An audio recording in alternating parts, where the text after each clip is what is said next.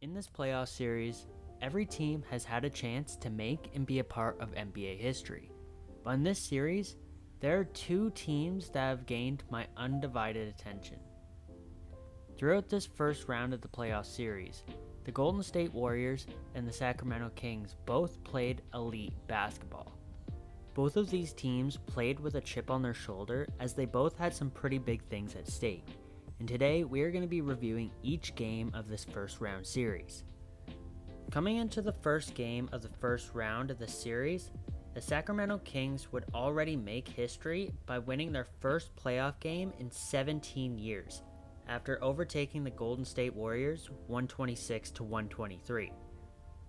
After the game, De'Aaron Fox would have this to say: "Sacramento showed out tonight, but doing this for the fans, just knowing the way that they support this team through thick and thin, is just a testament to what they are."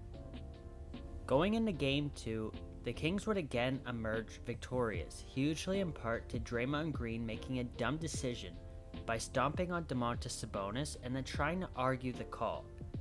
Like, come on, there's no way a ref would miss such a blatant foul or even look the other way at this. After Draymond was ejected, the Sacramento Kings knew they had a win in the bag, and they did just that by winning 114-106 to take a 2-0 lead. While the Kings had a 2-game lead, that didn't stop the Golden State Warriors from coming back to Game 3 with a vengeance. After winning Game 3 with a great performance from Steph, he would say this in an interview: "Understanding how bad of a decision I think the league made on suspending Draymond, you're frustrated with that. We have a job to do and there's nothing else we can do about it. We obviously understand the consequences of it, like if we lost tonight, and nobody wanted to feel that.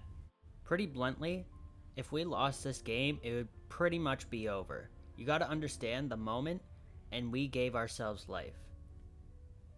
It also helped that Curry would also go on to score 36 points that night and had his whole team fired up as well.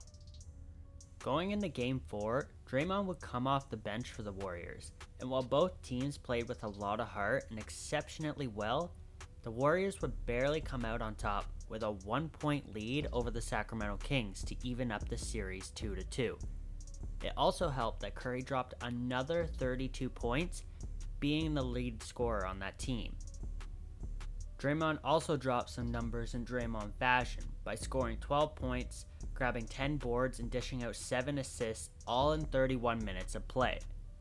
In Game 5, the Golden State Warriors would play impressive basketball, which at this point is almost expected of them.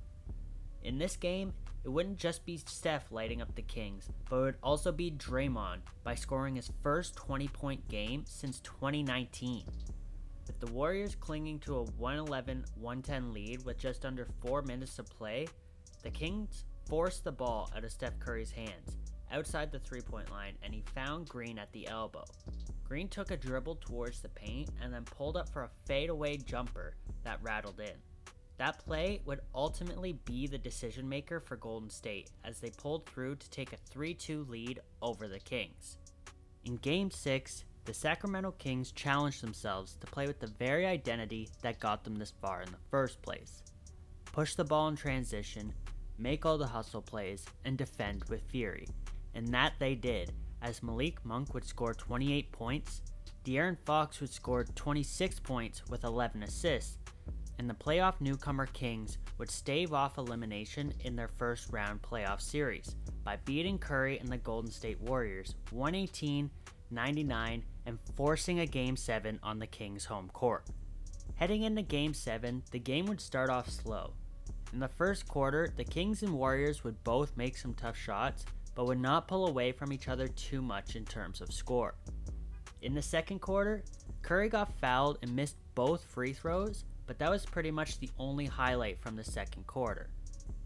To start off the third quarter, it looked like Game 7 nerves invaded the Kings' veins, as the Warriors would pull away with as much as a 10-point lead, and with seconds winding down in the third, it would be insult to injury as Clay would knock down a 3 while being fouled and ultimately sink the free throw, making it a 4-point play. The fourth quarter would seem super bleak for the Sacramento Kings, as the Golden State Warriors would be up by 10 to start out. and it didn't help that the Game 7 jitters were in full effect, and it seemed that the Kings couldn't hit a shot or hang on to the ball. With 7 minutes and some change winding down, it would be at this point that I personally knew the Kings weren't coming back from the decimation Golden State presented, because at this moment, Steph Curry would throw up a super long range 3 that just left me speechless. At this point, it was near the end of the game and the Kings were down by 19 points. But it was obviously super fun to even think about what would happen if the Kings had won, especially considering that if you told me a year ago that the Kings would make the playoffs, I would have laughed right in your face. The stats were also crazy, as Curry would score 50 points, the most points ever scored in a Game 7 in all of NBA history. And Kevon Looney was an absolute beast, scoring 11 points and grabbing 21 boards. It's safe to say that the Lakers are going to have an extremely hard time trying to stop Steph and the rest of the team, and I can't wait to see what round 2 of the series holds. And as we near the end of the video, I want to know, what was your favorite moments of the first round of the playoffs? Make sure to comment down below and like the video if you happen to make it to the end.